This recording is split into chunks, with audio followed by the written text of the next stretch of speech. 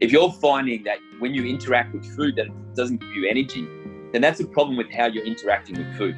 That's not a problem with food. So there's either a problem with the quality of the food that you're putting in your body, or there's a problem with the area that has to interact with that food, which is most likely your gastrointestinal lining. Okay? And so your gastrointestinal lining is not able to assimilate the singular molecules and minerals and micronutrients that you need to enable you to help with like metabolic and enzymatic processes and chemical reactions in the body. Listen, Stokely, where we tried to be involved, to listen and learn for us all to evolve. So welcome to you and welcome the world. We hope you enjoy the stories to be told. Stokely is a creative endeavour to listen, learn and evolve through the art of conversation. And here's your host, Mael. Hi everyone, how you doing? Welcome back to another episode of Stokely.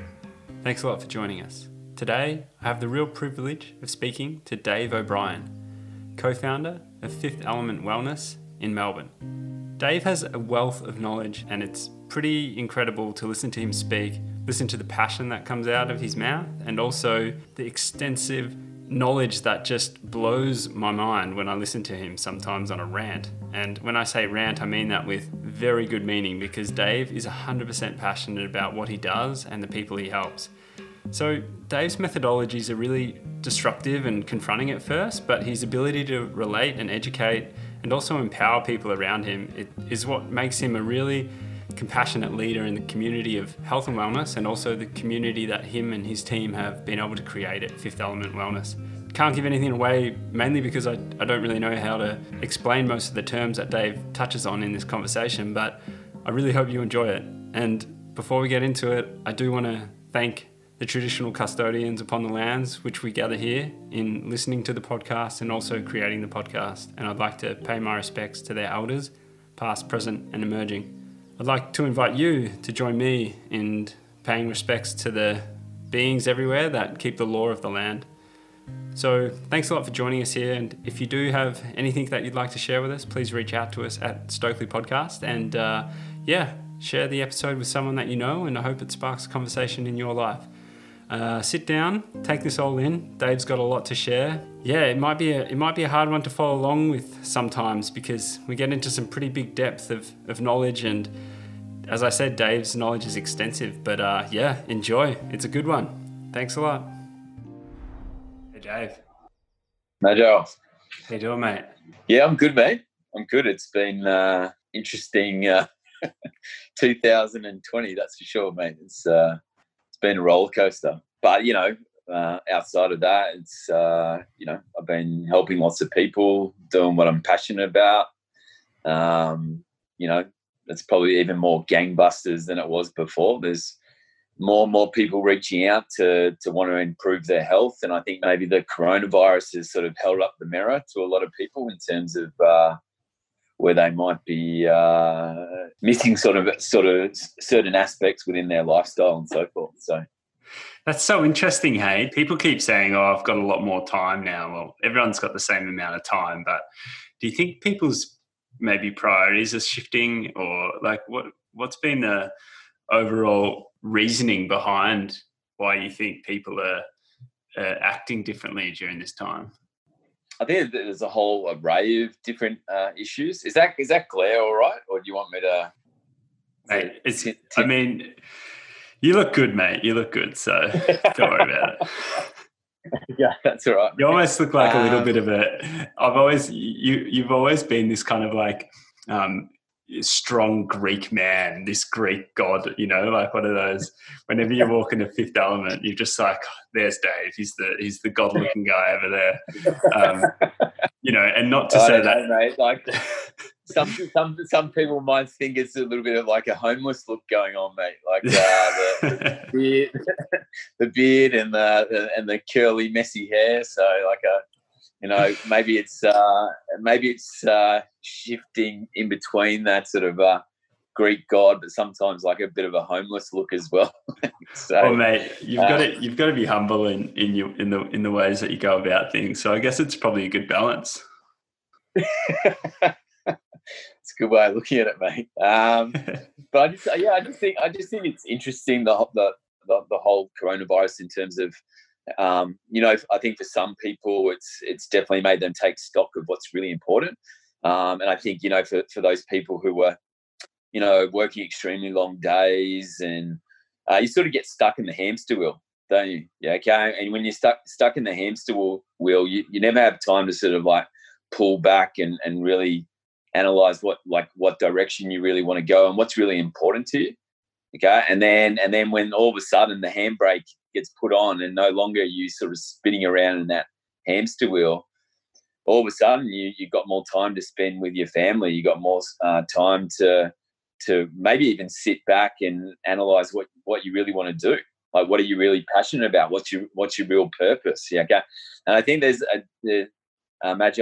definitely a whole heap of people who've sort of slotted into that sort of aspect in terms of they've had time. Now they've had time to really assess things. And that's probably caused them to want to not go back to what they were doing before. And they don't want to be in the hamster wheel anymore. And they really want to, they've got time to follow their passion a lot more. So I think there's definitely that group. Okay.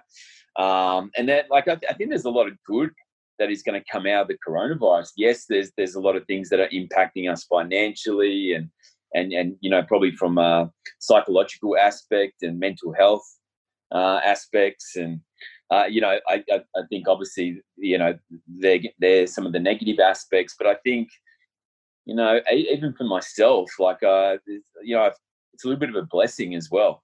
Okay. Because I've actually had time to sit back and really figure out how I can better help people as well. And so without that time, you don't really have time to explore that side of things. Okay. So, I just think there's different, different pros and potentially different cons. Yeah. Okay. Like, the one thing I probably noticed for myself is that, it sort of took me out of my routine. And so a lot of things that I, generally just really stringent with and just they're part of my daily routine, they started to sort of waver. And that would be things like meditation. Like, I can put my hand up and say that, that hasn't been great for me over this period of time. Yeah. So meditation, ice therapy, diaphragmatic breathing, all these things that, if I'm honest, like I do them regularly. I do them weekly. I do them daily. Okay. And they've actually been pretty poor over this coronavirus, time frame. Yeah. Okay. And I just think there's probably a big community aspect. And that's the one thing that I would say is really missing. So yes, we've had time to spend with family. Yes, we've had time to pull back and analyze what's really important. And yes, we've had time to maybe, do research and study and all these types of things. But also, we've gone further away from community. And there will be some detrimental harm that comes out of that. And, I probably just realized, Major, like how important that is for me to actually allow me to maintain structure. Does that make sense? Yeah, definitely. I think, mate, knowing you somewhat and having seen you and your team at Fifth Element work over the last kind of 5 years, there's so much I can take out of just what you've said there. I'd love to first go towards the what you've got to say about longevity in the blue zones. Now, I know you and a couple of other guys have gone on a couple of like blue zone retreats to Sardinia, and I'm not sure did you end up going to Japan as well, into Osaka? Or? No, we were definitely planning to go to Okinawa. Okay, and obviously it's a particular part of Okinawa. I mean, one thing to probably get across is that, within these particular blue zones, that it's actually particular places within the blue zone that are actually classified as the blue zone region. So we went to Sardinia, and obviously one of my colleagues and, really good friends, Guy Lawrence. So we went to Sardinia. We took a small group of, about 15 people, and we obviously just wanted to experience, I guess, the community aspect and the lifestyle aspects of, what these communities are doing in these blue zone areas. So we didn't end up, unfortunately, making it to Okinawa. I mean, with everything that's happened more recently, a lot of those things have been, sort of postponed and halted. Yeah. And hopefully it's things that we can do again soon, because we definitely want to continue with that and go to Ikaria in Greece, and there's Nicoya in Costa Rica, and obviously there's the Seventh Day Adventist, which is, a small pocket in California. And so, I've done a lot of research on blue zone areas, and especially with what types of foods they consume. And I think that's where, unfortunately, there's a lot of focus that has been put on, like, okay, so what foods are they eating? And we need to eat more towards that. And it's actually not the key aspects that all the blue zone areas really have in common, okay? Because you actually look at a lot of those blue zone areas, they generally do eat different types of foods, okay? So the one thing I always talk about that the blue zone areas really have in common is community. Okay, that's what they really have in common, and this allows them, because they're not always in that sort of fight and flight response, and stimulating a lot of like catecholamines and stress hormones and things like cortisol. They tend to keep in balance, real key ratios in the body, and one of those key ratios is the cortisol to DHEA ratio. And like, for your listeners who don't really understand, cortisol is obviously, the stress hormone, and I don't want to demonize it, because, cortisol is a good thing. Stimulates your lymphatic organs, so it actually helps with stimulation of white blood cells, immune system, so anti-inflammatory. So there's, cortisol is not the devil. Most of the time it's just when you're either, you're producing too much, or even when your body can't produce enough, okay, because then you're immunosuppressed. But, DHEA, which is like an androgen hormone, it's like your anti-aging hormone, it's your longevity hormone, okay? And believe it or not, DHEA is it's a precursor to 50 other hormones, okay, including things like melatonin, okay? And actually DHEA in your adrenal cortex, so in your adrenal glands, that is actually the major steroidal hormone that you should produce from the adrenal glands, not cortisol, okay? And so you think about in these blue zone areas where they've got, less allostatic load, so their stress load is a lot less, okay, where they don't have a lot of psychological stress, physiological stresses, herbicides and pesticides, and, not overstimulation of their immune system, where their immune system is causing damage, especially to areas like the gastrointestinal lining, bacterial byproducts and all these things. That adds to that allostatic load. And because their allostatic load is not as severe as what we would be experiencing in more Western countries and Western society, okay, that actually helps where they're producing higher amounts of the DHEA and lower amounts of the cortisol, which means that DHEA cortisol ratio is just a lot better, yeah, okay, and that's obviously going to hold them in better stead for things like longevity and getting to 90 and 100 without needing medications, and they have far less instances of autoimmune conditions and cancer. And like one of the fundamental aspects that I definitely know they have in common, okay, is that they just have a lot more community. They eat together, okay, and the biochemical effects of when you do things in community are just amplified, okay? So all the nourishment that you're getting from the food, and then you do that in a community setting, well, you can just multiply that by quite a fair bit, okay, when you're doing that in a community setting.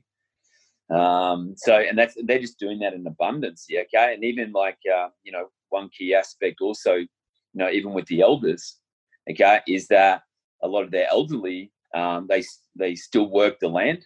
So they still have purpose. And so they're still doing that into their 80s. Okay. They're still working the land. Yeah. Okay. They're still active. They're moving. Okay. They're not doing things like Olympic weightlifting and powerlifting and, they're just moving frequently. Okay.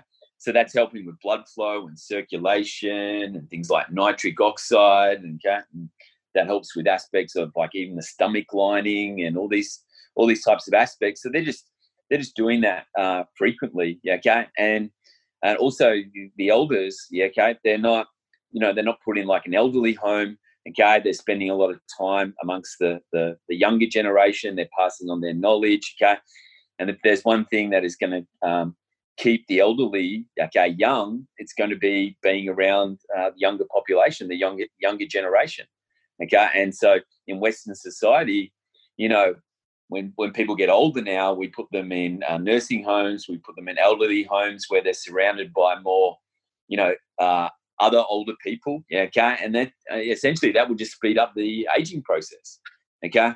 And so, yes, I could sit there and focus on, in Sardinia, okay, they eat things like goat and sheep's, products. Yeah. Okay. And so, yes, they're high in selenium and zinc and omega-3 fatty acids, but, in a lot of the other blue zone areas, they don't eat a lot of goat and sheep products. Yeah. Okay. So, does that mean that's the definitive reason to why they're living, into their 90s and 100s without, serious ailments and diseases? Well, it's probably not down to goats and sheep's products. I mean, there's definitely health benefits there, okay? But, they drink milk thistle tea every morning, okay? Milk thistle tea helps with glutathione production. Anything that helps with the liver function, okay, will help with glutathione production. But once again, is like, I think we're focusing on these aspects. Does that make sense? Okay. And we're sort of missing,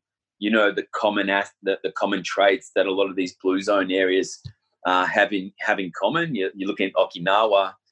Okinawa, they, their elderly population, they have the highest amount of elderly people that live independently.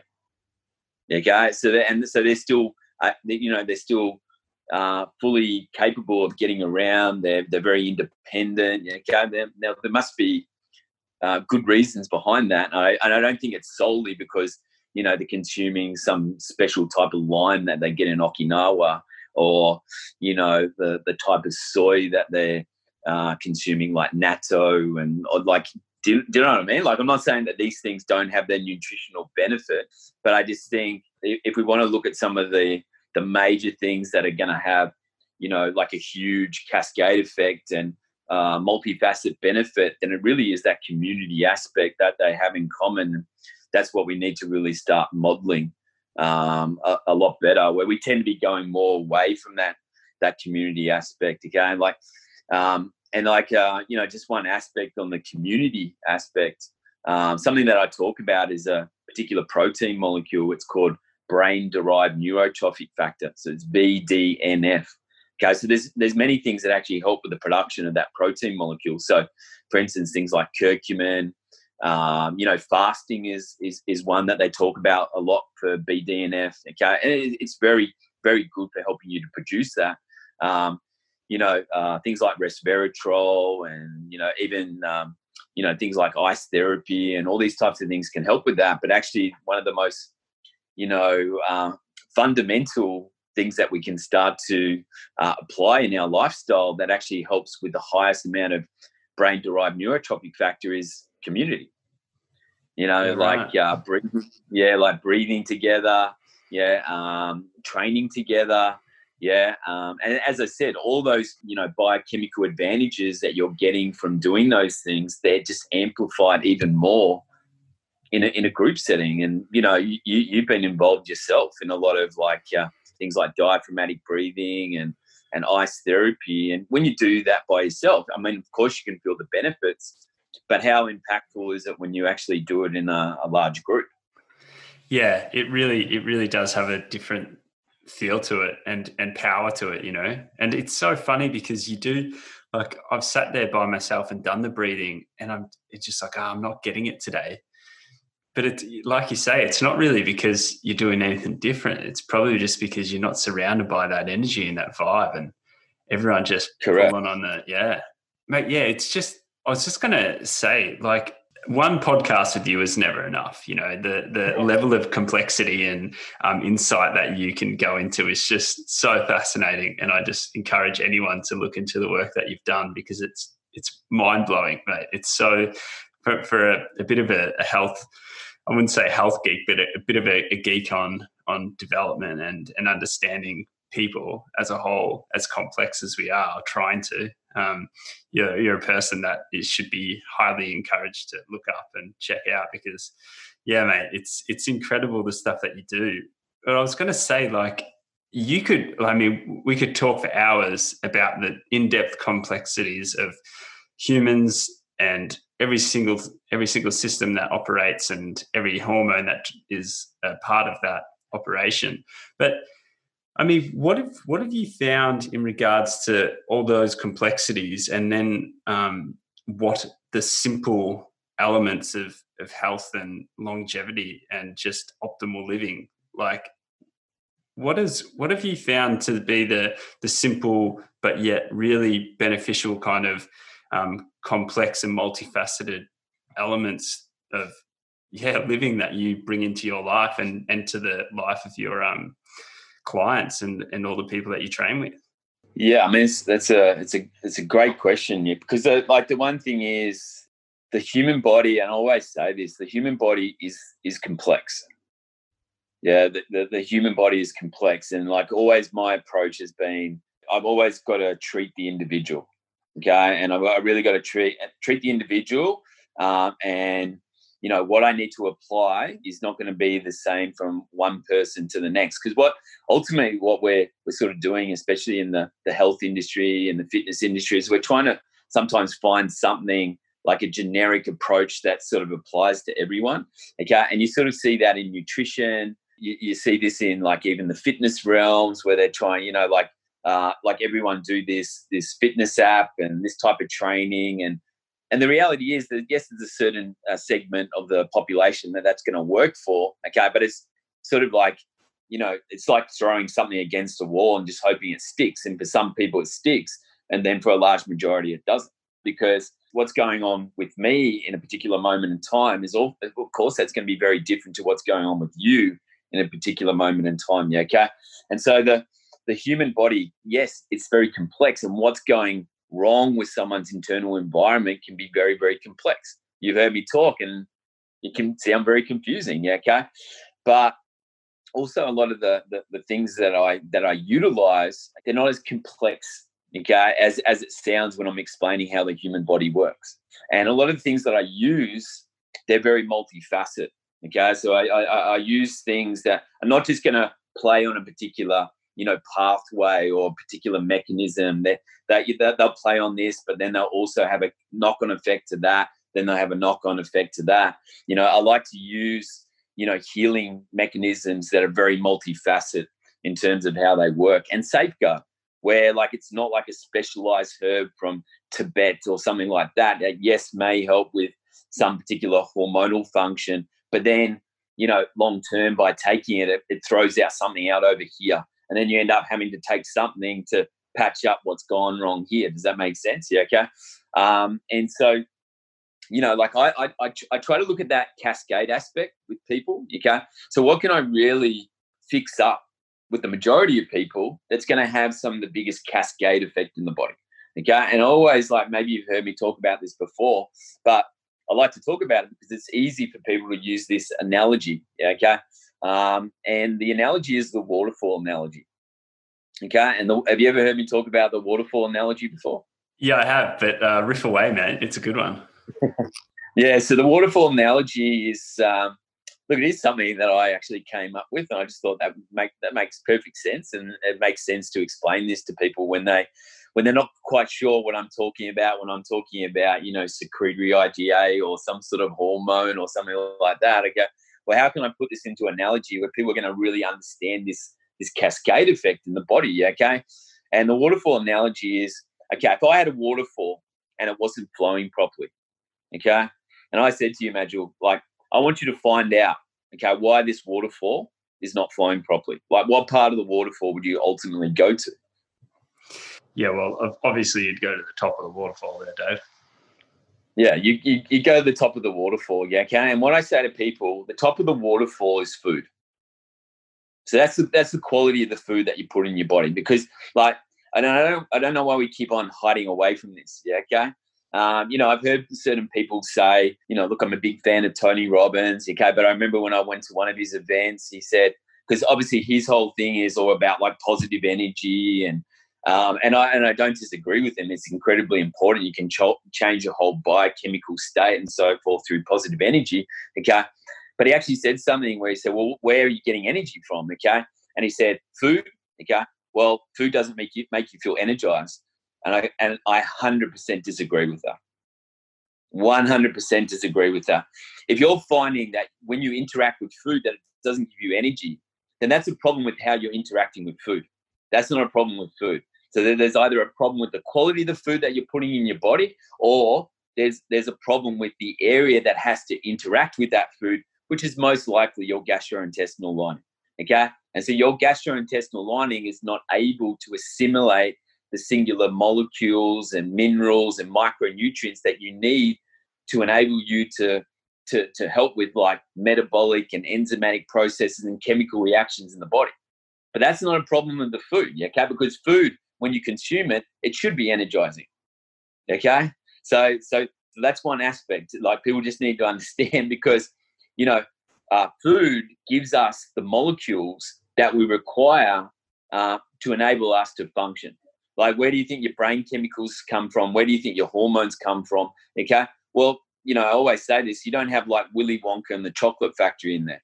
You don't have like Oompa Loompas, okay, and then they're just churning out this endless supply of hormones and neurotransmitters, brain chemicals and cytokines and interleukins. All these things have got to come from amino acids and macronutrients and micronutrients. I mean, that's ultimately, so it's got to come from food. So there's big problems, yeah, with the quality of the food that we're putting in our body. Okay, like, if people ask me, like, what type of nutritional outline do you think is the best? And I go, well, I don't believe in a particular nutritional outline for the rest of your life. It can really benefit you according to what's going on with your biochemistry at a particular time, your microbiome imbalances, what's going on with your gastrointestinal lining. But it's just a tool that you need to use to help to support your body in that moment in time. But where I think, definitely a lot of things have gone wrong is in the quality of the food that we're putting in our body. It's genetically modified, so we change the molecular structure, which, if I use the wheat as an example, okay, we genetically modified wheat to have higher concentrations of gliadin.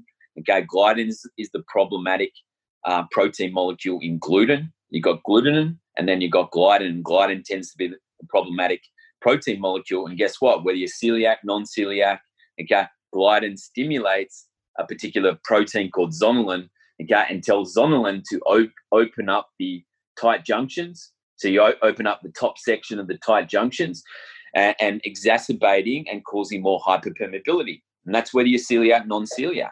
Yeah, okay. Now, what happens if I, genetically modify the wheat so it has higher concentrations of the gliadin, because the person wants their bread to be more fluffy and binding, and so they can hold their sausage in and all these types of things. That makes sense, okay? Yeah. Well, you're genetically modifying so it has a higher concentration of that. If it has a higher concentration of the gliadin molecule, well, it's causing that reaction on a more frequent basis, which means you're causing more hyperpermeability, which means you're ramping up antigen response and antibody response. And so we're changing the structure of food. Like dairy is a great example. What I can get really frustrated with, Major, is this people demonizing and persecuting food. And that's where we're getting to the point where people say dairy is bad for you. You go, that's not true. Dairy is good for you. Okay. Now, yes, from an ancestral epigenetic perspective, certain people don't necessarily do that well on dairy, but just understand there's also a huge proportion of the population do extremely well on dairy. Okay. You look at butter, it's got Walson factor. Walson factor helps to drive calcium into your bones, helps with bone density. Okay. You look at things like ghee, butter, really high in butyrate. Yeah, okay. Well, butyrate helps with T regulatory cells, recognition of your own immune system, stopping you getting from autoimmune diseases. Okay. There's glucosylingolipids in things like raw milk. Okay. That helps with gastrointestinal infections. Okay. You got like immunoglobulins. Okay. That helps with aspects of like antigen and antibody response. Yeah. Okay. So there's, vitamin K is very high in dairy, helps with vasodilation, blood flow, circulation. So there's a lot of, key molecules and key compounds and nutrients that we get out of dairy. But once again, what have we done to dairy? Like pasteurized dairy. Stripped it out, man. Yeah, pasteurized dairy. And you want to know why so many people respond so poorly to dairy is because pasteurized dairy. Okay, because pasteurized dairy, okay, so your ability to produce lactase, okay, which is really dependent on, the gastrointestinal lining and the epithelium and what damage has occurred there, ranges anywhere from 1 to 95%. Okay. Now, yes, ancestrally, some people like Oriental people, Asian people can be more down the lower spectrum because they didn't have a lot of dairy in their traditional nutritional outline. But you look at Europeans, they generally consumed a lot of dairy. Yeah, okay. But if you've got damage to the gastrointestinal lining, you can struggle to produce lactase from the epithelium. Now, what's the benefit of having things like raw milk, organic cream, organic butter? Okay, they've actually got like the raw milk contains lactase. Okay, yeah. So it contains lactase, so it allows you to break down the lactose. Okay, combine that with having better structure in the epithelium, then you're going to be okay with the lactose. Does that make sense? Yeah, okay, absolutely. But you look at pasteurized dairy. Well, pasteurized dairy doesn't contain lactase. Okay, now so now we're dealing with glucose molecules like lactose. Okay, and guess what? If I've got damage within the gastrointestinal lining and I start drinking something like pasteurized dairy, the pasteurized dairy can just sit there. It's not getting broken down. So it sits there and ferments, okay? And if it sits there and ferments because we're dealing with glucose molecules, it can encourage like bacterial issues like SIBO, like small intestinal bacterial overgrowth. But once again, like the point I'm trying to get across is this the issue with dairy, okay? Or is this the issue with what we've actually done to the food? Okay, same thing. With things like meat. People say meat's bad for you. I go, no, poor quality meat is bad for you. Meat's not bad for you. Okay, and once again, if it's grain fed, and those grains contain things like Roundup, herbicides, and pesticides. Okay, well, where do you think animals, just like ourselves, where do we store a lot of our toxins? We store them in our adipose cells, adipocytes, in our fat cells. And so the animal stores a lot of those toxins in the fat cells. And then if we, that's why a lot of the time they were saying to cut the meat off a lot of animal protein, because yes, it's not good for you. But if it's coming from grass-fed, grass-finished, things like game meat, okay, good quality meat, then actually the fat within the animal is exceptionally good for you. So once again, it's just more what we've done to, even things like, non-organic, fruits and vegetables. I talk about this. The amazing things about like fruits is the phytonutrients. And those phytonutrients like anthocyanins helps against, things like gout. Okay, so it helps excess amounts of like uric acid. Okay, helps with even aspects like blood sugar management. Okay, so these phytonutrients, they're part of the fruit's immune system. So and it protects it against, insects and pests. That's why the fruit develops the phytonutrients. Okay. Now, once again, if I spray it with herbicides and pesticides, insecticides, and all these types of things, okay, well then the fruit perceives that it doesn't need to produce these phytonutrients. Okay, and so you could be consuming the fruit. Okay, it doesn't really mean you're getting the phytonutrients. And so once again, we sort of changed that structure of the fruits and the vegetables, like hydroponic tomatoes. Well, one of the best things about tomatoes, okay, is the lycopene. Well, they tested backyard tomatoes against hydroponic tomatoes. Lycopene is really good for anti-cancer properties. Okay, so this is a phytonutrient as well, and that's what gives a lot of fruits and vegetables like the red color. But you need it for things like bile. Helps with gallbladder function. Okay, so that helps with detoxification, emulsification of fats. Lycopene is amazing. And they actually found that like backyard tomatoes really rich in lycopene, but the hydroponic tomatoes had no lycopene. So once again, like it comes down to like, what have we done to the structure, and what have we done to the quality of the food? So ultimately, even if you think you're eating good, clean food, doesn't necessarily mean you're getting a lot of the nutrients that you should be getting. Same thing, like, like Brazil nuts. Okay. Well, everyone would look up Wikipedia, and Wikipedia would say Brazil nuts are the highest source of selenium. Okay.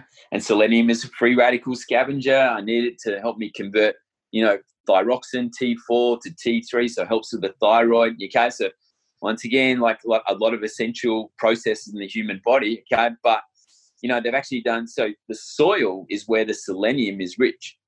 Okay, so once again, if the Brazil nuts aren't growing in the soil that is rich in selenium, okay, just because Wikipedia says they should be high in selenium, it doesn't mean the Brazil nuts are high in selenium. And now what they're finding is a lot of Brazil nuts aren't high in selenium. And selenium is actually higher in things like, maybe even things like sea kelp, yeah, okay, and even things like animal proteins, yeah, okay. So even things like goat and sheep's, because the grasses and the plant matter that they're eating, the soil is a lot higher in selenium. Does that make sense? So I know I've gone a bit of a rant there, but you can actually see, like, we're just like, there's so many aspects here that we're just changing the original structure of food, which means that's going to have a big impact how it interacts internally in the body. And then the sort of the next area, so that's the top of the waterfall, food, the quality of the food that you're putting in your body, because that essentially is where all these molecules and all these compounds come from.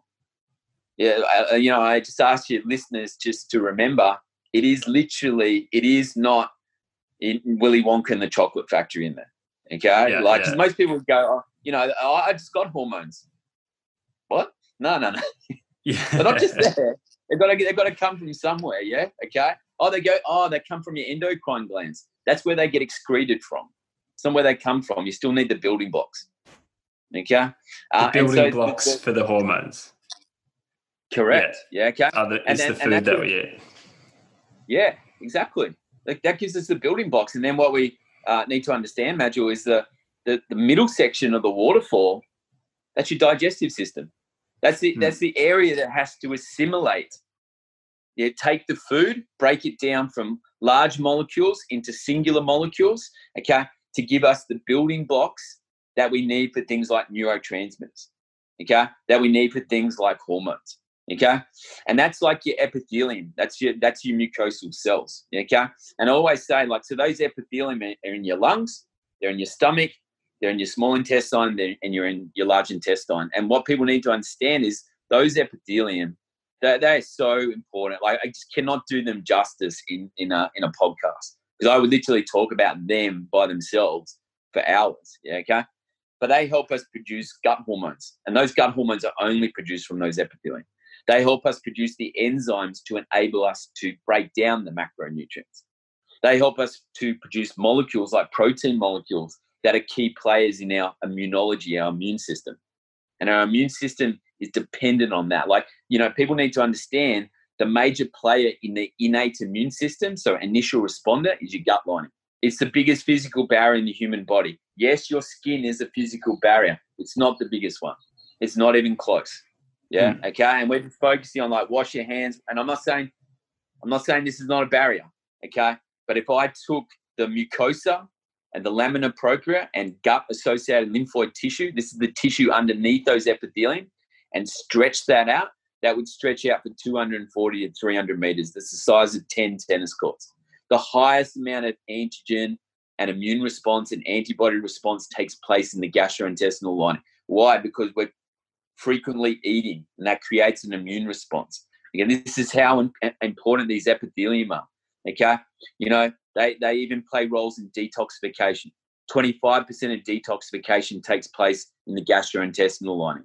Starts in the gut and it finishes in the gut. Elimination needs to take place through the gastrointestinal lining, and that's why I put so much focus on this area. And that is that those little mucosal cells and all these different types of epithelium, they're basically just type 1 collagen. They're just connective tissue. So they're just basically made up of hydroxyproline, proline, glycine, arginine. You need vitamin C, helps with the repair of collagen. You need B6, which is pyridoxine, okay, which actually helps us assimilate the singular amino acids that we need for the epithelium structure. You need things like copper, you need manganese, and you need zinc. And zinc actually helps to give elasticity to things like tendons and ligaments, okay, which means with the epithelium, it helps with things like motility, like intestinal churning. It's like a soup that we need. And, that's the same thing that makes up things like other connective tissue, like tendons, like ligaments, like bone, like cartilage, like muscle, okay? And all I say to people is, can you wear down things like tendons, ligament, bone, muscle? Well, yes. So can you wear down your gut lining? Okay. And so if you wear down your gut lining and you affect how it is starting to interact with the food and how you assimilate the food coming in, okay, is that going to have a knock-on effect to other internal functions in the body? Well, of course, because the way I always explain the epithelium is like the ecosystem for the microbiome. It's their forest. Okay, and I might use that analogy a little bit later as well. Yeah, okay. But that's the environment that they need. Does that make sense? Okay. Yeah. And with your bacteria is like a happy families in there, and about 85% of your bacteria should be good, and about 15% should be bad. Okay. And look, and it's all about ratios. I'm not here to demonize the bad bacteria, because guess what? With the correct ratio, they have a symbiotic relationship with the good bacteria. Does that make sense? So they serve a purpose. I'm not here to demonize things like candida and yeast, negative gram bacteria, okay? Because I believe in this harmony and this symbiotic relationship, okay? And once we start to ruin the ratio, because we basically ruined the ecosystem, okay? And so when we ruin the ecosystem, we can off skew the balance. So all of a sudden we could have higher ratios of the opportunistic bacteria. And the problem is with some of that opportunistic bacteria, Majul, okay, is that some of their byproducts, okay, you look at things like yeast and candida and parasites, okay, well, they produce particular byproducts like acetaldehyde, which is what you get from, cigarette smoke, car exhaust fumes, alcohol, and the acetaldehyde damages tight junction proteins. So you start to and one of the major tight junction proteins it damages is occludin, and that actually affects the structure of the intracellular tight junctions, creating more hyperpermeability. And so we ramp up antibody response and antigen response and immune response, but we're compromising the structure. Does that make sense? And that's because we've off-skewed the balance. Yeah, and the same thing with like LPS, lipopolysaccharides. They also damage the tight junction proteins as well. Yeah, okay. And that will happen when we've, once again, we've compromised that ecosystem. Okay. And then the issues here with the interaction of food, okay, is you can completely change how you interact even with healthy food if you don't have the right balance, okay? Because I need particular microbiome to help me assimilate like L-tryptophan that helps with things like 5-hydroxy-L-tryptophan, serotonin, melatonin. Okay. So once again, I need the microbiome to help me assimilate these, to help me with things like brain chemicals, neurotransmitters. Okay. I need the microbiome to help me with things like tyrosine. Well, what does tyrosine help with? Thyroid hormones. Okay. Tyrosine also helps with L-dopa, dopamine, norepinephrine, epinephrine. These are catecholamines, dopamine, that's motivation, get up and go. So all of a sudden, my point being is you're affecting essentially the gastrointestinal lining, which is sort of like the filing cabinet. Okay, it's like it's getting this stuff and it goes, okay, let's break that down into this, okay? And then a lot of those molecules, those singular molecules, it gives it, because once you go from the submucosa, which is like the bottom layer of the gastrointestinal lining, then it hits the liver. And then basically, once they go to the liver will synthesize particular compounds that we need for other functions, okay? And so the bottom section of the waterfall eventually got there, okay? The bottom section of the waterfall is the whitewash, okay? And I always say that the whitewash is basically the interaction of what happens from the food and the gastrointestinal lining. And so that's, that interaction coming down the waterfall, the end result is that whitewash. Does it make sense? Okay. Yeah. And in the human body, that end result from that interaction of the food with the gastrointestinal lining is hormones, is neurotransmitters, is, protein molecules like cytokines, interleukins that help with pro-inflammatory response, anti-inflammatory response, glutathione, like the master antioxidant in the body. That's a tripeptide. Comes from 3 amino acids. Where do you think those 3 amino acids come from? Once again, it doesn't come from the Oompa Loompas. Yeah, okay? Those singular amino acids have to come from the gastrointestinal lining, okay? And ultimately deriving from our food. Does that make sense? Yeah, okay? Yeah. And so, so where we've tried to stuff around a lot, okay, is in the whitewash, okay? And the one thing I know, trying to understand why something is not flowing properly, and you're stuffing around in the whitewash, okay? So we're trying to manipulate particular pathways. We're trying to manipulate particular neurotransmitters. Oh, so why are you lacking that neurotransmitter?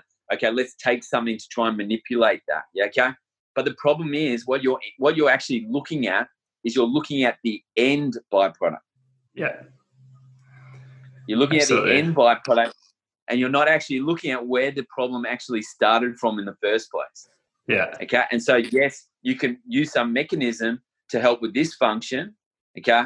But then ultimately what's going to happen, like something else is going to go out. Yeah.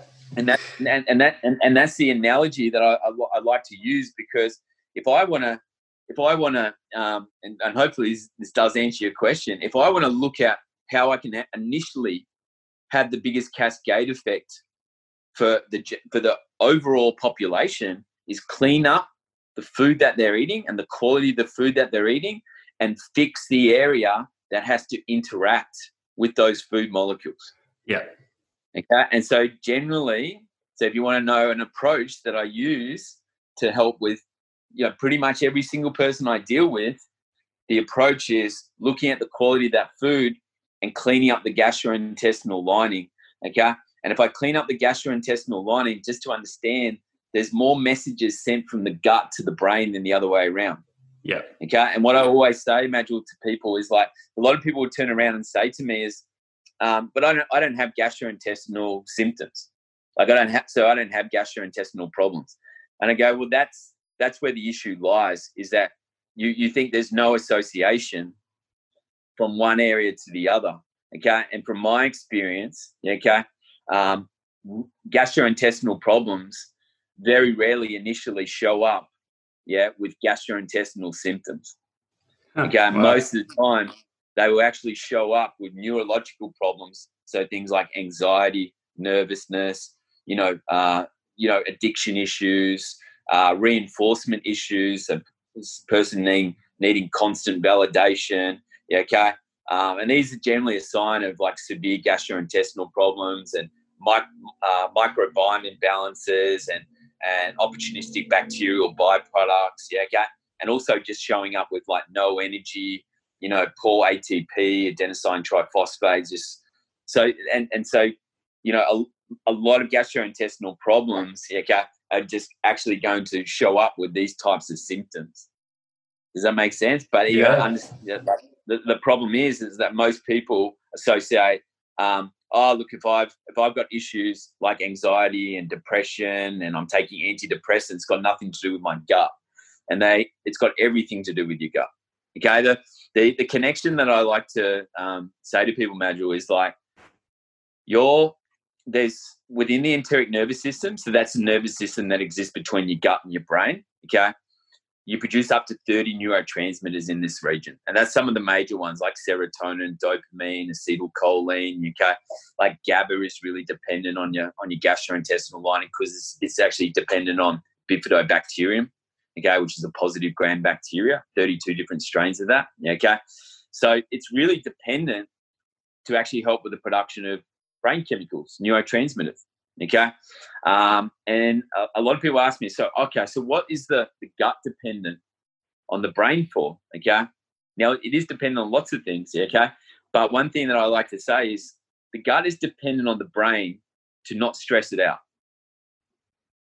Wow. Okay.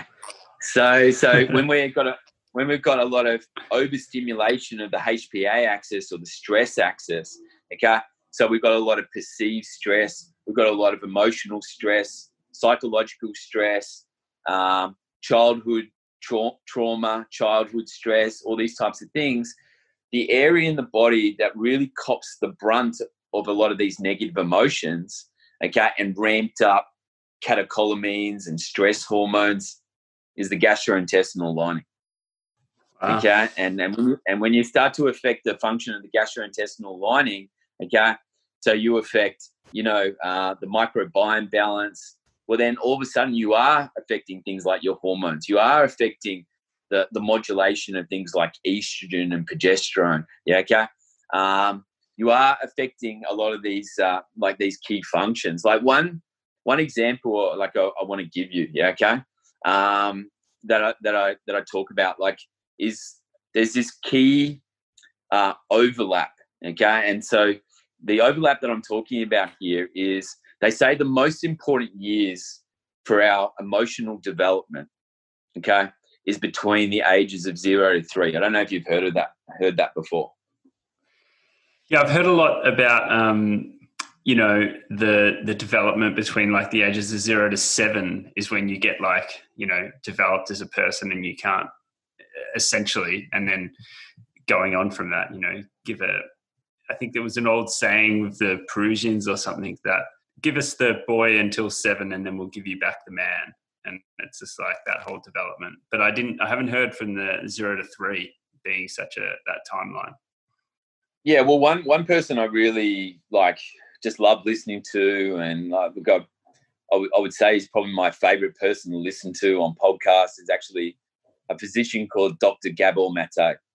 Oh, and Dr. The addiction guy, right? and yeah. He's a Hungarian Canadian. Yeah, okay. Yeah. And he actually specializes in addiction, and he also specializes in childhood trauma, okay, and childhood stress. Okay. And he basically says that, from an early age, the most important aspect to a child, and it makes perfect sense, yeah, okay, is the relationship with the parents. So the relationship from the child to the mother and the father is the most important to protect, and the child will protect that relationship for all costs. Does that make sense? Yeah, okay. Yeah. And so let's say that, that's quite traumatic. It could be an abusive parent. Maybe the parents are going through a divorce. They're fighting. Yeah, okay. Well, the child will teach itself a lot of defense mechanisms to protect that relationship. Does that make sense? And that may include blocking out the noise. If it's an abusive parent, if it's a parent that that's hitting the wife, or could be the opposite way around. Yeah, okay. Well, then, because the child wants to protect that relationship between the parents, okay, it learns to block out the noise.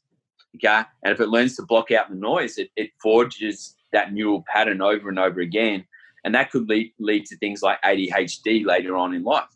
Yeah. Okay. Attention deficit disorder, because it's the child has taught itself to block out the noise. Okay. And they basically say that a lot of that neural priming, okay, it can show up later on in your adult life because you primed it over and over again. Sort of makes sense. Yeah. Okay.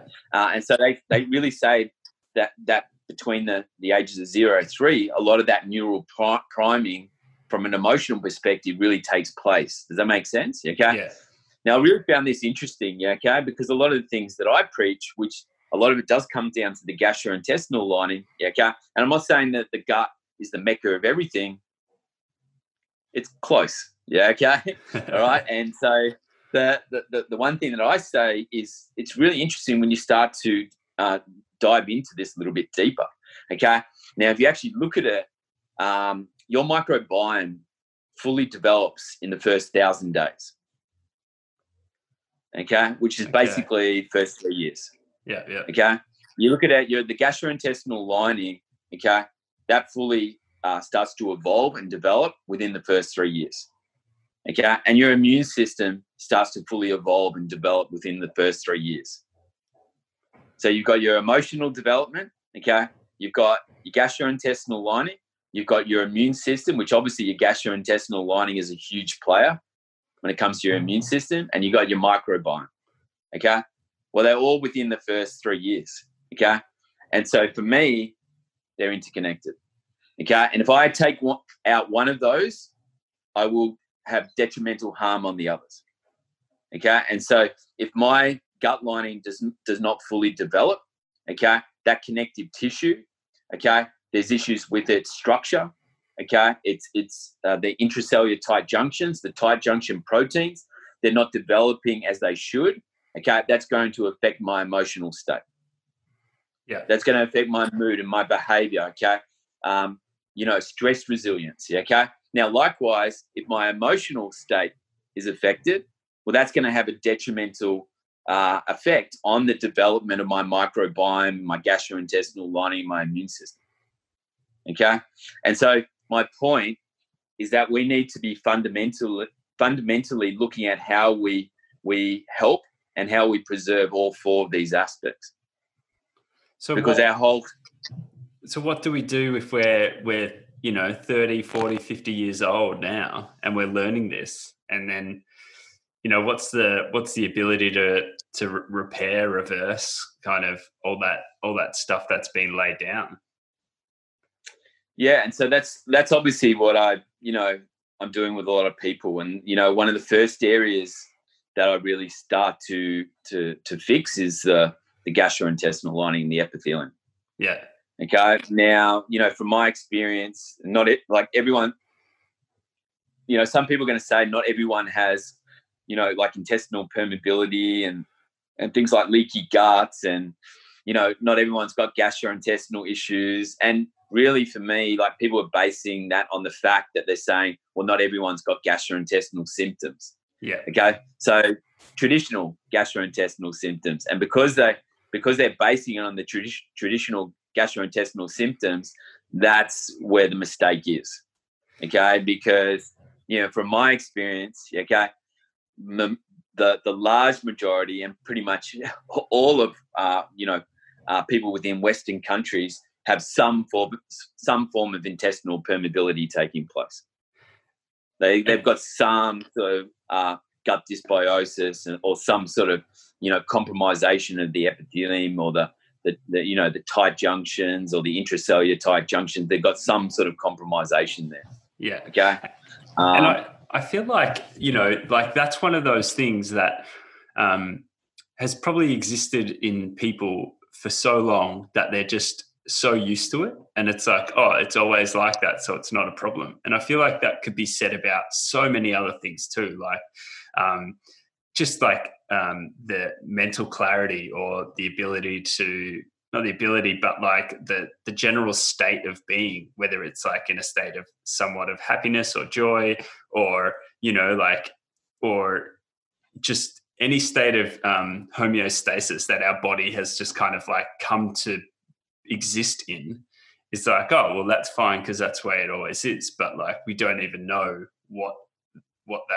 how that is operating like suboptimally because we're just so used to it. Yeah. Yeah, for sure. Like people don't, the body is always going to realign its homeostasis. Okay. And so it's always going to realign its baseline and its homeostasis according to the allostatic load, the stress load. Okay. And so, if it realigns it, that becomes the new norm for the individual. Okay. And the new norm for the individual when they've got things like gastrointestinal issues, which is probably manifesting with neurological problems and mood disorders and, as I said, addiction profiles and reinforcement profiles and all these types of things, okay, is that becomes the new homeostasis, that becomes the new baseline. And so the person just perceives, not having energy now and then, that's normal, okay, yeah. Or having these neurological problems, having brain fog, okay, having poor short-term to long-term memory, not having a good capacity to be able to retain information. They go, well, that's just normal, and that's part of the aging process. And I'm here to tell people that's incorrect, okay, because actually my brain capacity, my ability to retain information has actually got greater as I've got older. Yeah. Okay, and the reason it's actually got greater is because I've done far more work on myself than I did when I was younger. What I am just so interested in, Does that Dave, make is sense? like, it does make sense. It's a lot of information for sure, but it all connects. Like you say, it's all connected. You know, the depth of knowledge that you've got and the way you pass that on to people. I know a number of people that have worked with you in the past, and actually, it was Julie Kahlua who put me on to Gabor Mate initially, and I can't help but think that's probably just gone full circle because you've mentioned it now. But so one of my big questions was, how do you unlock the desire in people and generate a reason why they should do something differently? You know what I mean? Like, so often people are like, you can give them all the information, lead a horse to water, but you can't make it drink. Like, you've got so much knowledge and experience to pass on to people and can genuinely help a lot of people, and you have. But what have you come to understand is like the best way, or even a way to understand how to unlock that desire for someone to change? Yeah, it's another great question, Majul. Yeah, it's look, one, feedback that I get on a constant basis is that I'm full on. Okay, that I'm full on, and I ask too much. Like, I ask too much of people, and I'm an oversharer.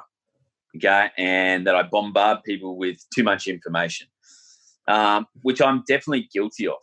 Okay, and the one thing I can reassure people is that the reason sometimes I can, overeducate and overshare is because I'm so passionate about it. Okay, and the more passionate I get, the more technical I get. Something I'm definitely working on, because I understand not everyone has the same passion for, things like the epithelium and the gut lining and biochemistry and all these types of things. And I've always thought about, giving people smaller things to focus on and smaller things to concentrate on. Okay. And I've always really battled with this, Madrid. Yeah.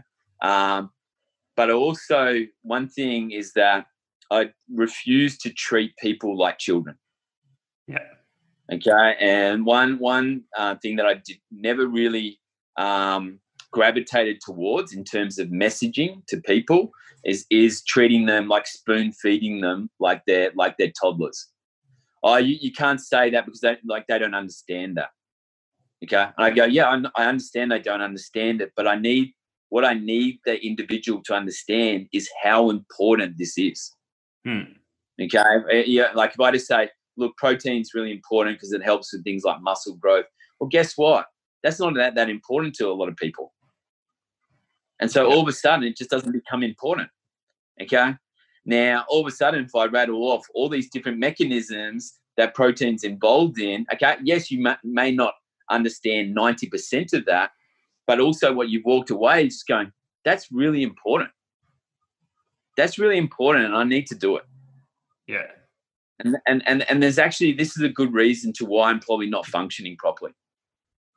Okay. And so I want to empower people.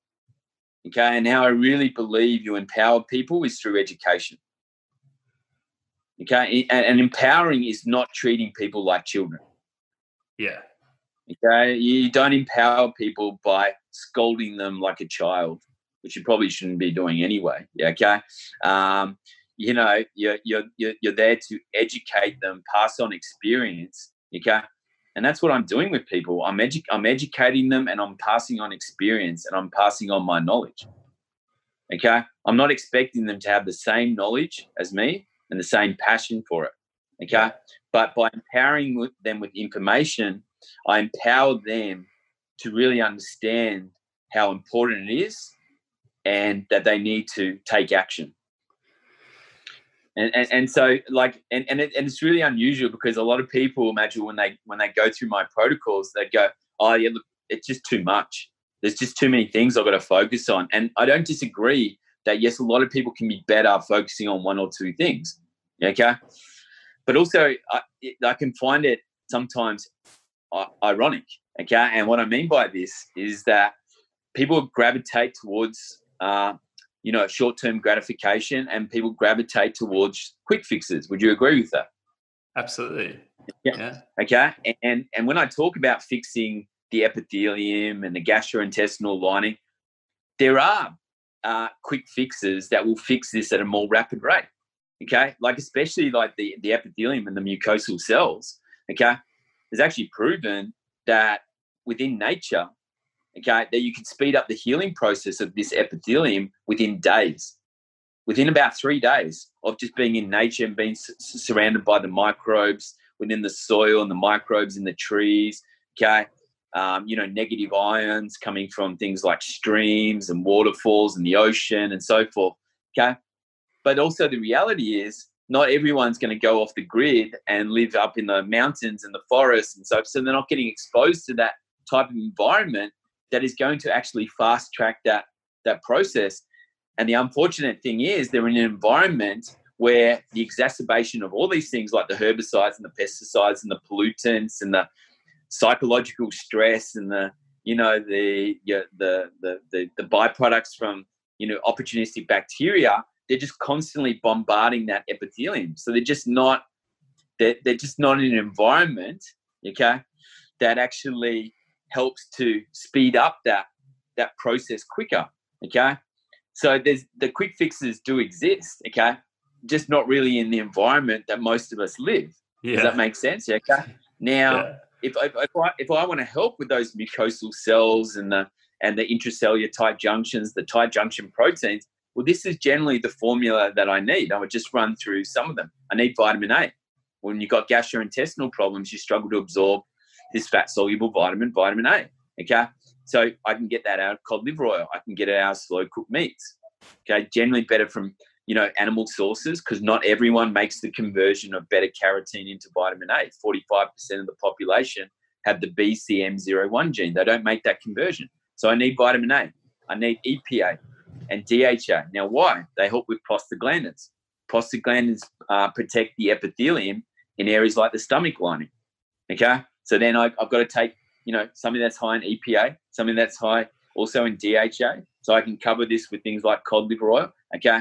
You also need things that mitigate pro-inflammatory cytokines and pro-inflammatory proteins, protect the intracellular tight junctions. I can get that from caprylic acid and lauric acid. That's coconut oil, okay? Now also things like quercetin, okay? That's a powerful antioxidant. It's a flavonoid. Okay, yes, you can get it from cherries, but most people, okay, they have to eat a lot of cherries to get enough quercetin, okay? So the quercetin helps with the formation of the intracellular tight junctions and some of the major filter tight junction proteins like agglutinin, claudine, okay? So something like quercetin. I need butyrate. Well, butyrate, yes, your body can produce it, okay, from the interaction of indigestible matter and the microbiome. They produce short-chain fatty acids. But butyrate I can directly get out of things like ghee, okay, butter, okay. You need vitamin D, okay, from the sun. How many people are getting enough sun? Well, then potentially I may have to get it from a synthetic supplement. So vitamin D prevents pro-inflammatory peptides getting into the mucosa, that connective tissue, and damaging the mucosa and ultimately impacting your like B cells, so affecting immune response, immunology, okay? And so I guess one of the sort of points that I'm getting across here, okay? So I basically, in my protocols, I go, well, what do I need here? What support? So I need the support from the quercetin. I need the support from the vitamin A. I need the support of the vitamin D. I need the support of the coconut oil. I need the support of the ghee. And so then the person goes, oh, there's a lot in here that I've got to do and I've got to focus on. Or I go, because the reality is you want to try and fix this problem quicker. Yeah. Okay. If we only focus on one of these things, you are not going to fix what's going on in the gastrointestinal lining, okay, quickly. It's going to be a very, very slow process. Yeah. Okay. If we're looking for a quicker fix, you encompassing and taking on board everything that I'm asking you to do, the reality is it is the quick fix. Yeah, right. Yeah. That's Does that that's a make penny sense? drop, mate. Yeah, for sure. Yeah, And that's what absolutely. people don't realize. They go, oh, it's just too much and there's too many things to focus on. And I just go, yeah, but just so you understand, this is the quick fix. This is actually and taking on board all these things is going to speed up this healing process way quicker if we just took one thing or, and most of the time, people are taking things to mitigate, symptoms, and you can see that like in a lot of the medications that people were taking, and people really understood, people taking things like aspirin, okay, and people take that to help with like, blood thinning and these types of things. Well, aspirin inhibits prostaglandins, and what prostaglandins derive from omega-3s. That's why I want someone to have things like EPA and DHA, and the prostaglandins, they protect the epithelium, especially in areas like the stomach. Okay, so that means it actually helps with things like stomach acid, hydrochloric acid, intrinsic factor, all these types of things. So then me taking the aspirin is having a detrimental effect on the epithelium in areas like the stomach lining. Okay, like even protein pump inhibitors. Okay, yes, they can play on like what they call H2 receptors, histamine receptors. Okay, but just to understand that to actually help with the release of things like hydrochloric acid, okay, like stomach acid and intrinsic factor. And the most important things about like hydrochloric acid and gastric acid is it's antimicrobial. So it stops the proliferation of bacteria and stops things like H. pylori, Clostridium diff. Okay, so stopping these pathogenic bacteria from proliferating in certain areas of the gastrointestinal lining. So they're taking the PPIs, okay, and that's causing opportunistic bacterial complications. Antihistamines, okay, they're definitely being linked to overgrowth of Clostridium difficile. Okay, so a lot of people are taking these medications for a short-term solution to mitigate the symptoms that they're experiencing. Okay, even NSAIDs like ibuprofens, they're so detrimental to the structure of the epithelium and the intracellular tight junctions in not just the stomach, small intestine, large intestine. Okay, and so many. But imagine. Imagine how many people are taking like all of these things, to mitigate all the symptoms that they've got, and then the problem is they're actually causing more damage to these areas, causing more opportunistic bacterial proliferation, and then the bacterial byproducts. Okay, they're damaging the gut lining even more. But not only that, the bacterial byproducts, they start damaging the blood-brain barrier. Outside of the blood-brain barrier, some of these byproducts from bacteria, especially things like yeast and candida and parasites, can permeate through the blood-brain barrier, get up into the brain, and produce other chemical compounds. Salsolinol, guess what? That's been linked to Parkinson's disease. Okay, and that's actually it causes this spontaneous release of dopamine. So these people display more addiction profiles. So addicted to sugar, alcohol, training, sex, gambling. It also causes higher reinforcement profiles. Like people go, what does Dave mean by reinforcement profiles? Well, that basically means validation. So the person needs constant validation. Okay. Now, I'm sure everyone understands we've got that at the drop of a hat now. Okay. Because we've got social media, Facebook, Instagram. Okay. So you can see how detrimental a lot of these bacterial byproducts can be just to our mood and our behavior. Okay. Not only that, but the acetaldehyde that derives from the parasite and the candida and SIFO, small intestinal fungal overgrowth. There's another one that it forms in the brain. It's called tetrahydropapaverin. That actually affects the biosynthesis of serotonin. So the person starts to display anxiety, nervousness, depression. It's neurotoxic to dopamine, so more dopamine issues. Now, the only reason I brought that up is, once again, the person's displaying all these mood disorders, addiction profiles, reinforcement. They're addicted to constant reinforcement and validation. And then once again, they turn around and go, well, I don't have a gut issue though. Yeah. Hey, Dave. Unreal, Does that mate. make sense? Oh yeah, it totally, it is incredible. It is a secret to some people, but it really shouldn't be that. Everything is connected. It's so funny how we can separate us, like, as one thing, how we say, we're human and that's outside. We're human and that's nature. But like, that's just one example of how we're all connected. And I guess the same thing is within our body. I know there's a lot to be said about the body and the mind, but really it is the same thing, and to treat them so differently and separate is really doing it a disjustice, and it is not really going to help like solve the real problem of many things, because it will just be a band-aid. And what I was going to ask, and I don't want to drop this on you too heavily, but like, how do you do all of this right on a plant-based diet, mate? Yeah. Look, I'm not anti. Look. For listeners, I am an advocate of animal protein. Okay. But I'm not anti. People making the decision. That they want to be more plant-based. Okay.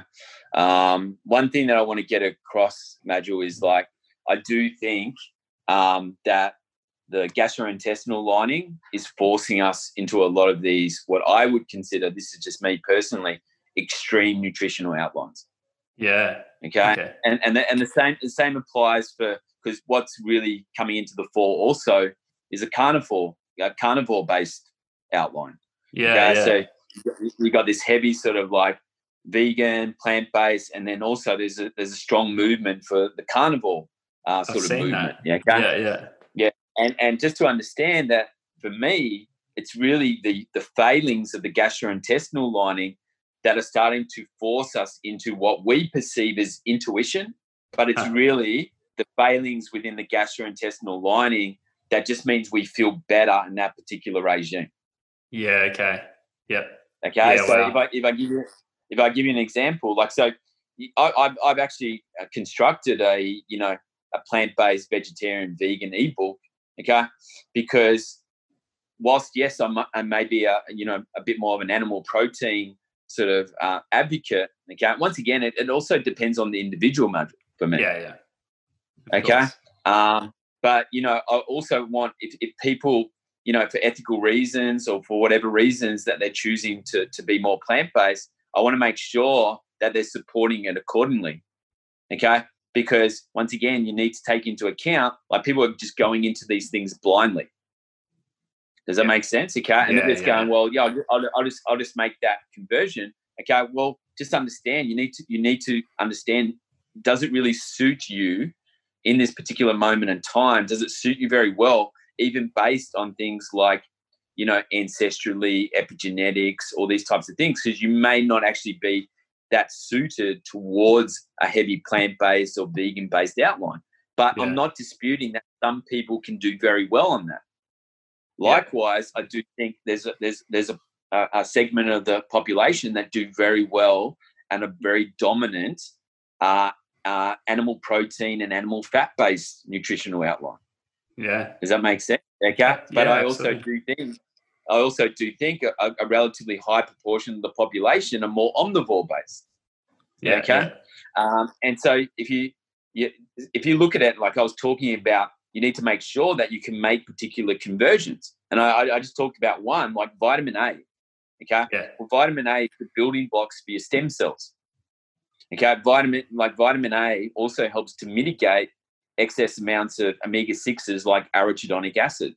High amounts of arachidonic acid can impede on DAO, diamine oxidase.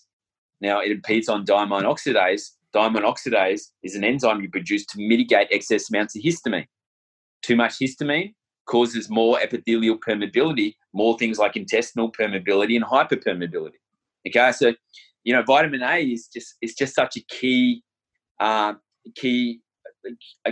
soluble vitamin. Okay, yeah. Now in the plant based realms, okay, what they can say is go, well, I don't need vitamin A because I can get beta carotene. So beta carotene is a carotenoid. Okay, it's a phytonutrient. So you get it out of orange-colored fruits and vegetables. Okay, now 45% of the population carry a particular genotype. It's called the BCM01 gene. Okay, now the thing is, they don't make the conversion of beta carotene into vitamin A. Yeah, right. Okay, now if they're eating all these orange-colored fruits and vegetables, okay, and they're not able to convert, so they're just thinking, well, I'm getting enough vitamin A because of the beta carotene. You'll get the benefits of the beta carotene because the beta carotene has massive anti-inflammatory benefits. It actually helps to mitigate excess amounts of interleukin-6, which is like a pro-inflammatory protein. So I'm not disputing the benefits there, but they're not making the conversion of the beta carotene to the vitamin A. Yeah. So then my issue there, Madhu, is they've gone into this nutritional outline and go, well, I'm getting all the nutrient support that I need. And I go, well, no, not if you sit in that 45% bracket. Yeah. Yeah. Okay. And not everyone, essentially, if you look at even things like omega-3s. So yes, I can get like fucoxanthins, which you get out of things like seaweeds, like brown seaweeds, things like wakame and so forth. Yeah, okay. Well, they go, well, I can take the fucoxanthin and then convert that into omega-3 fatty acids like DHA. Okay. But once again, if, some people have conversion issues in the like they've got liver function issues and all these types of things. Yeah. Okay. Then that's going to affect their ability to make efficient conversions. Does that make sense? Okay. It's just not as straightforward as everyone thinks. Yeah. And so does that make sense? And yeah, so that's the middle of the waterfall there, right? That you're talking about, that ability. Yeah. And so what I'm highlighting to people is like, so if you fit in that bracket, okay, you're going to need some nutritional support, even if you still want to maintain a plant-based outline.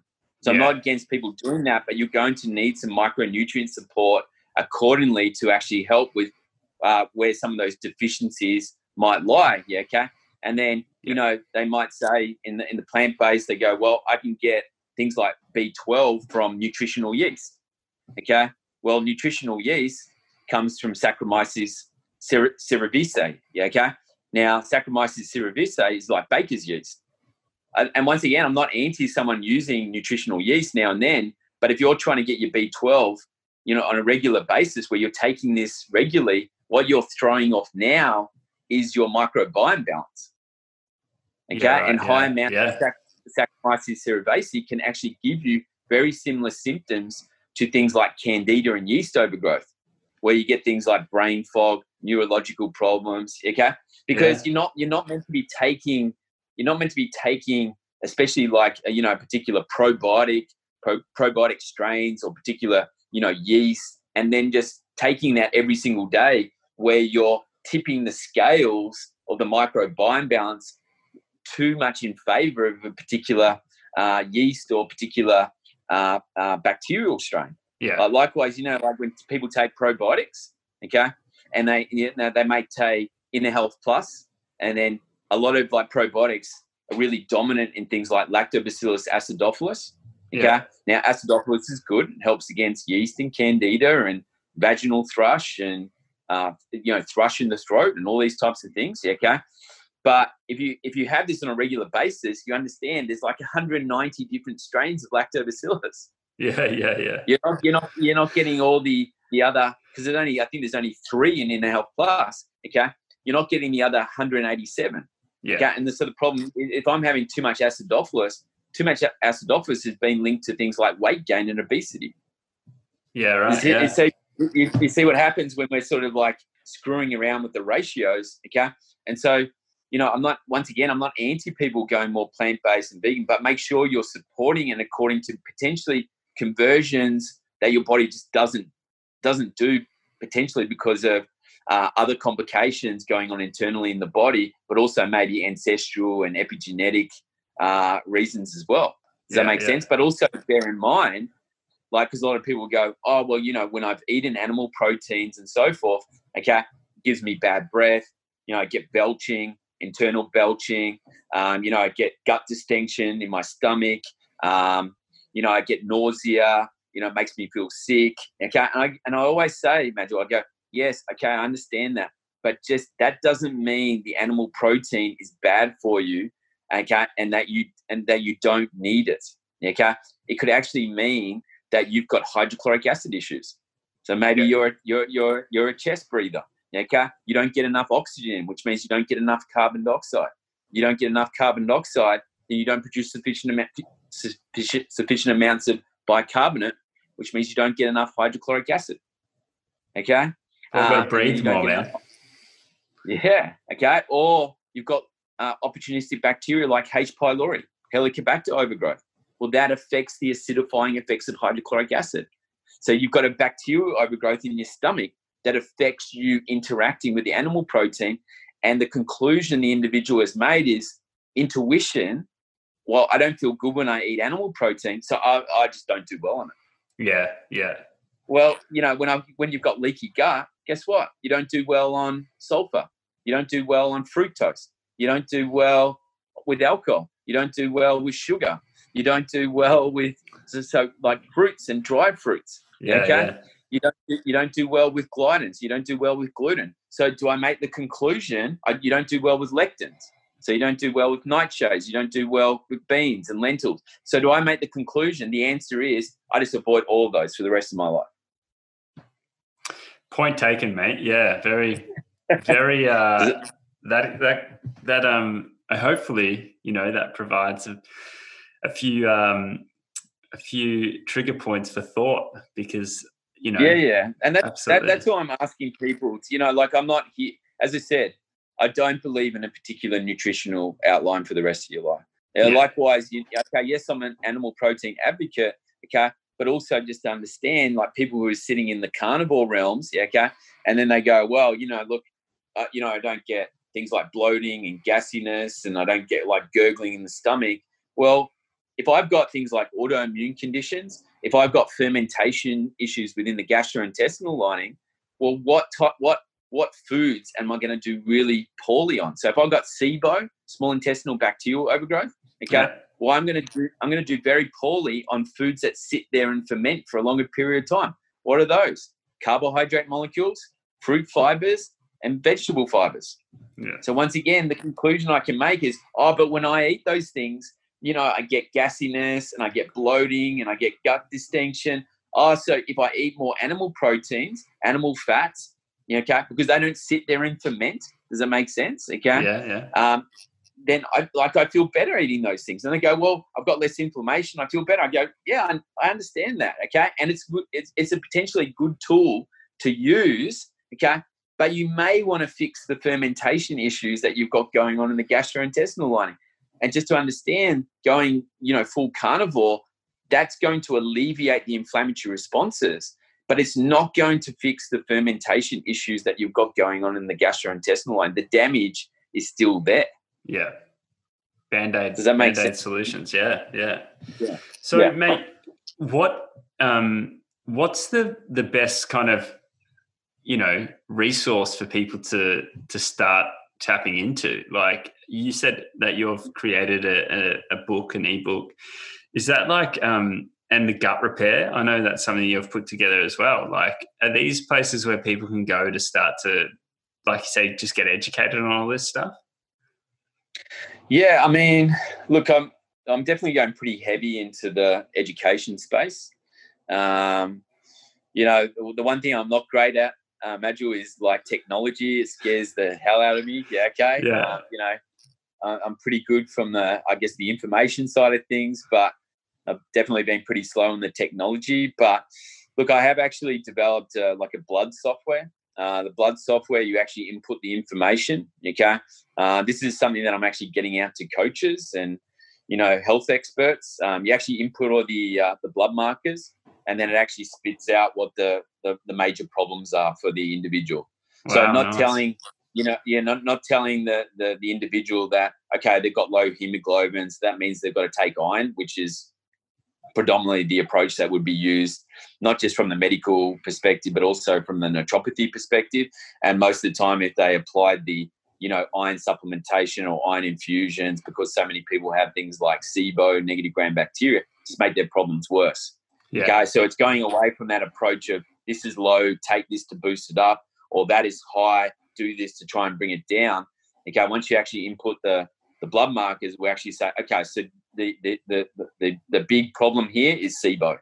And so what we have to address is it will come out with a maintenance protocol, okay, to actually help the person feel better with the SIBO until they make the decision, because we actually have the SIBO protocol in there, that they're in a better place to actually go through the healing process and the antimicrobial process of getting rid of the SIBO and healing the gut lining, okay?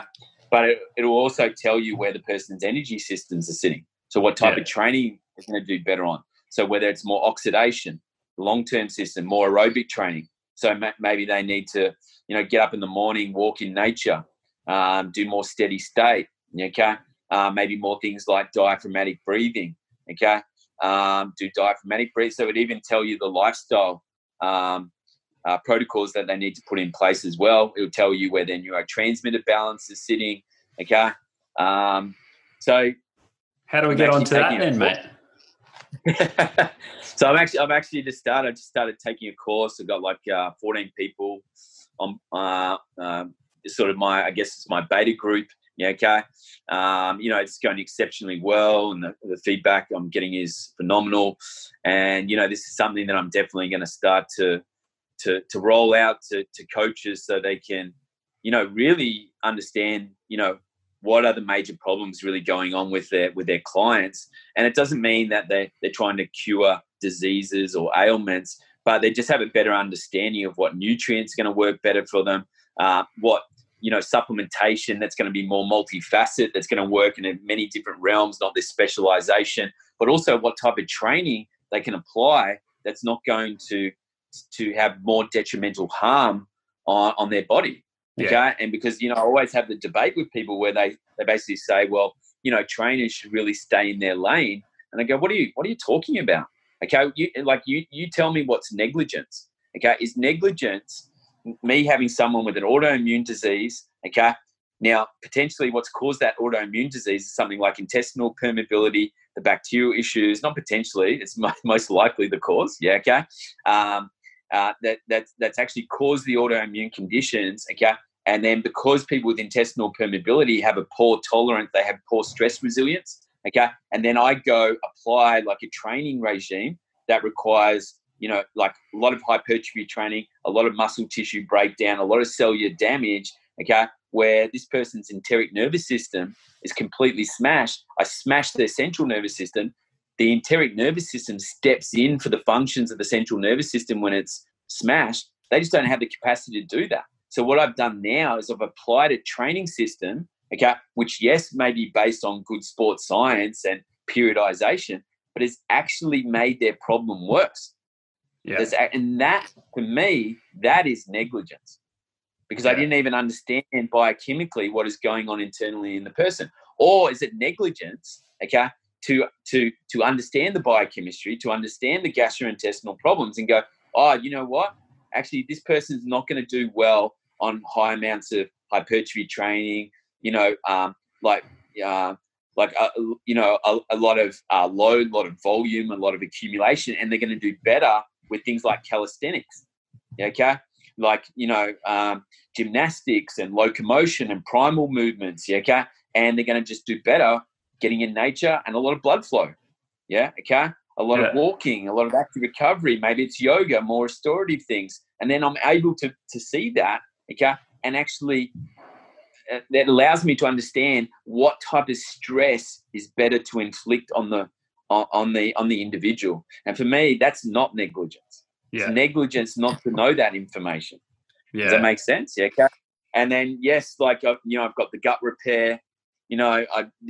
Obviously I would prefer to deal with people like individually, okay? Because the one thing I want to get across is the gut repair is it's all aimed around helping with the epithelium, the intracellular tight junction, so structure within the gut lining, okay? But it's not going to fix if you've got like parasites. Not going to fix if you've got things like SIBO, okay? Yeah. It will definitely help with things like SIFO and candida and yeast and negative gram bacteria, But just understand if there's more specialized complications taking place, you're going to need a more tailored individual approach. Yeah. Okay. So the gut repair is really about reducing the inflammatory load and really helping with the structure of the intracellular tight junctions and the epithelium. So structure of the gastrointestinal lining, which is so fundamental to how we function. Okay. Yeah. So there's a 9-week version. There's a 15-week version. I mean, of course, I'm always going to promote people to do the longer version. Why? Because it's going to elicit the best responses. Okay. And within the gut repair, you get the full breakdown. There's nutritional outline. There's full nutritional support. I tell you in there why I'm giving you those certain things, like what I talked about, why I promote people to have more things like game meat, because game meat's high in tyrosine. Okay. The tyrosine is actually the building blocks that you need for those tight junction proteins like agglutinin. There's a method to the madness. Yeah. Does that make sense? Okay. And yes, I have developed a vegan and vegetarian booklet, because I'm not against that, but I also want to make sure that people are supporting it properly and not necessarily going into it blindly, and taking even things like marine collagen to actually help with the epithelium, because obviously they're not necessarily going to get it from, the typical animal collagen. And but once again, there is things that we can do to actually help with that. Okay. Yeah. Maybe a methylcobalamin like B12 support, or a sublingual B12, more bioavailable, uptake is better. Okay. So just giving them the right support. Does that make sense? So I have constructed a vegan and vegetarian ebook. Okay. So it doesn't mean that vegans and vegetarians can't do something like the gut repair, the 9-week or the 15-week version. And the other thing that I'm sort of finishing off, which has been a long time in the making, I sort of got sidetracked there for a while, is it's my own book, and that's called Untapped. It's going through its final draft. Nice. And it's really, I think it's a bit of a manual for what is really required to achieve optimal health. And within there, I talk about basically some of the fundamental things that we're not really focusing on to achieve that.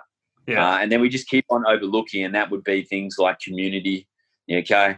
That would be things like, for me, gut health is something that we just keep on neglecting. Okay. The way to understand, like when we look at performance, and I'm not taking away from exercise selection and, training protocols and all these types of things, Matthew. Okay.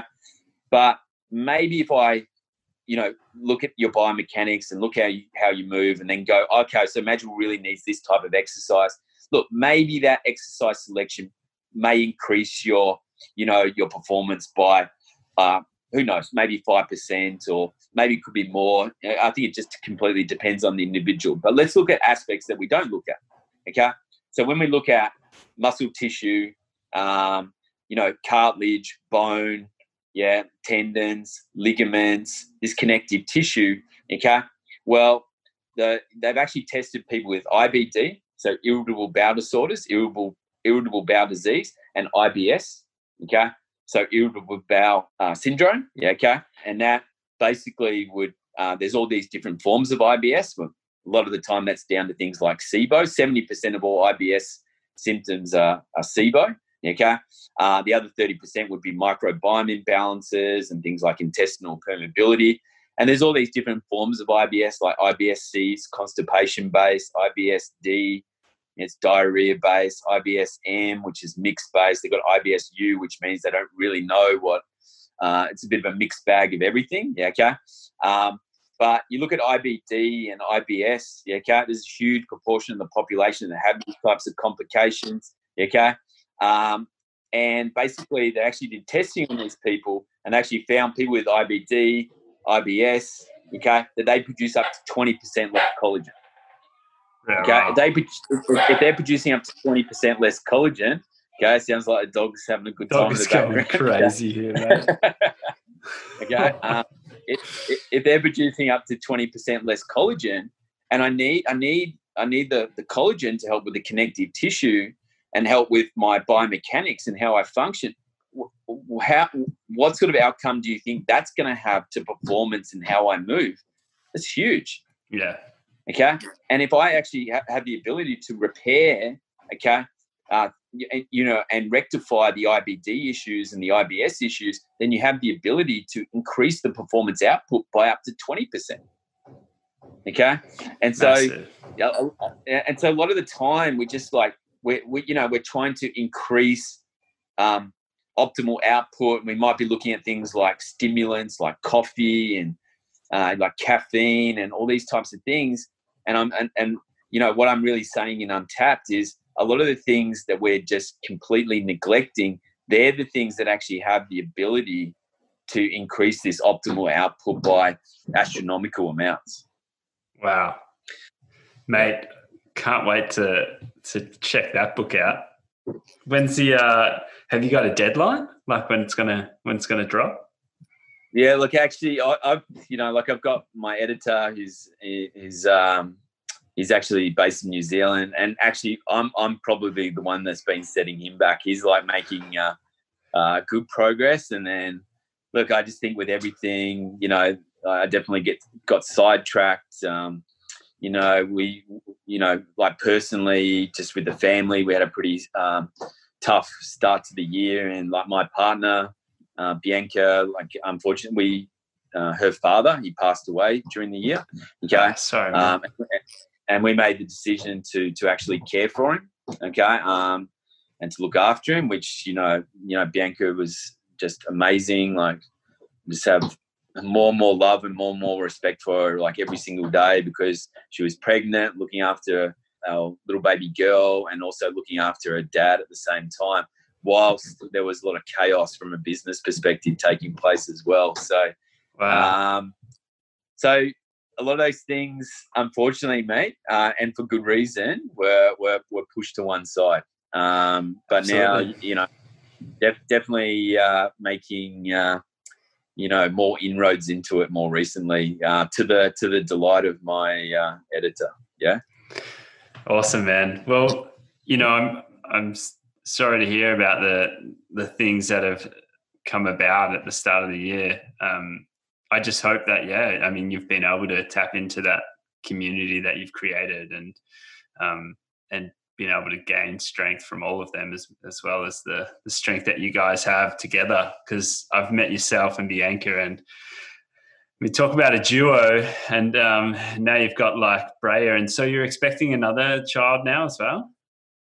Yeah, we actually we're having a little boy, so we feel nice. We feel really blessed, and one of each. It's something we wanted.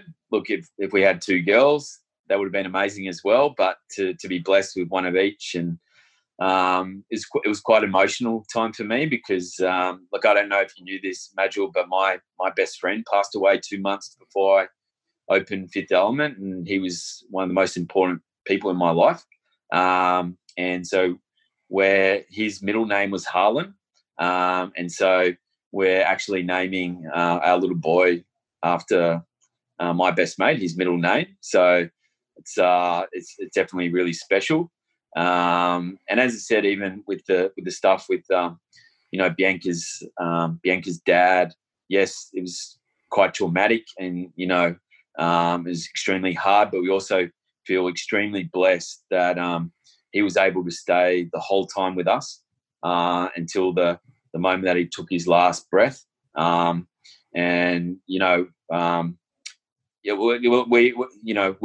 if you ask both of us, and especially ask Bianca, she said yes, it was really tough, and we can focus on the bad aspects of it, but also for her it was one of the most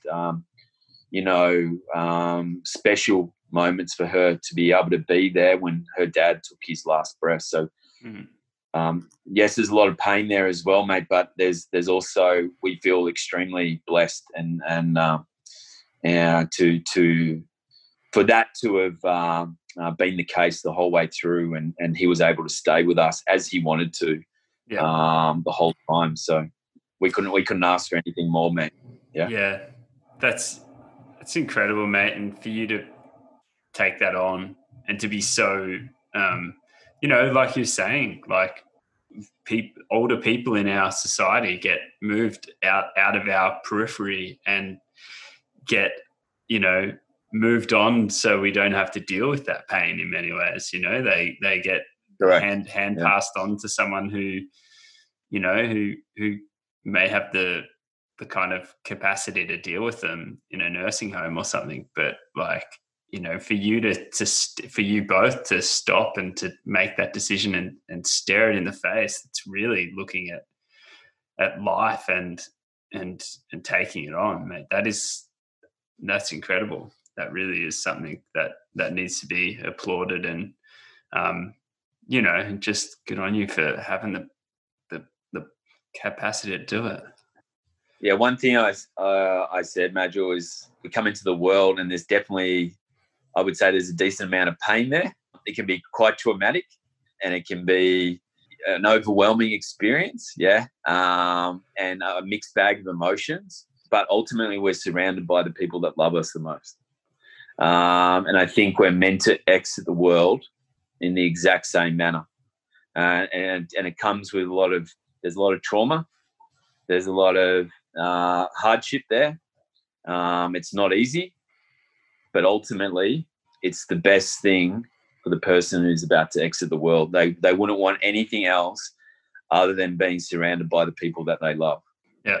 And I would definitely like to hear if people think that is not the case. Yeah. And so to have that opportunity for Vic, so my father-in-law, to be surrounded by his 3 kids, you couldn't ask for anything more. Yeah. Yeah. Ties back into what we were saying at the start of the podcast, mate, like understanding what's really valuable nowadays and what really is important. Yeah. Dave, mate, like I said at the start, we could go on for ages. You are a wealth of knowledge, and you don't just, like you say, you're so passionate, mate. You deliver it with bloody good vibes, and anyone who's met you in person would say the same thing. So we only touched on surface level of what we could, and one day if we get to chat again, obviously we will in person, but if we get to do it on the podcast, that would be great. Up until then, I'll definitely make sure I share the work that you guys have been doing, and I've definitely been appreciating your time in front of the camera with a couple of the vault videos that have been put out by Fifth Element Wellness over this time. So good on you for stepping up to the plate on that one, mate. But just want to thank you for the time, and thank you and your team for everything that they do out there, yourself and Matt and everyone that works with you. Mate, you're just a very, very good example of how to be a very, very good human, and we need more of you, mate. So thank you. Oh, thank you, Major. Like the same applies to you, mate. Amazing human, like big heart. Just keep on doing what you're doing, and I always say to people when I'm on a podcast, it's like my honor to be talking to you. Yeah.